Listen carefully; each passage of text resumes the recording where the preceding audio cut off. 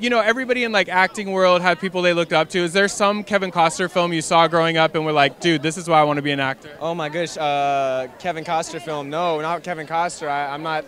The thing about me is I don't watch enough movies, and I'm going through this phase right now where every night I'm trying to watch a new movie. So I'm going to look through his collection and study those, and I'll come back to you. Bodyguard with Whitney Houston, that's the best. So okay, I'll check that one out. If you say it's good, I trust your judgment. Now, in this film, I mean, this is kind of a cool story. Like, they really took this you know, group of guys, made them runners and all that stuff. Do you like true story films? I mean, I think that's always kind of exciting to know that this really happened and it wasn't made. Absolutely. I mean, it's another art form just to be able to show what really went on, and absolutely, real stories are always cool. Yeah, absolutely. And then what's your, you know, Valentine's Day is coming up. What's a good thing to do for a lady for Valentine's Day? Because everybody does like movies and all that, but what's like a cool thing to do? I mean, I love going to the amusement park. That's probably like the most crowded place. No, that's exciting. Yeah, I like amusement parks, and just maybe nature, like taking her up to a really cool view, or you know, something like that. You gotta write a book. Get these kids doing it right. You think so? Maybe.